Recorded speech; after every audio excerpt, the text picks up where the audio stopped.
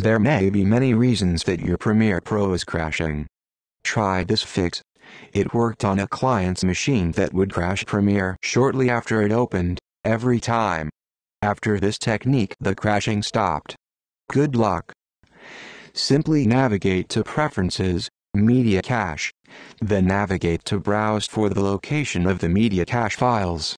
Select a new drive as your location, or select Save Media Cache Files next to Originals, if your source footage is not on your operating system's drive.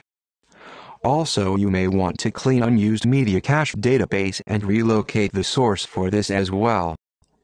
In future videos, we will be highlighting more methods of curing a crashing Premiere Pro.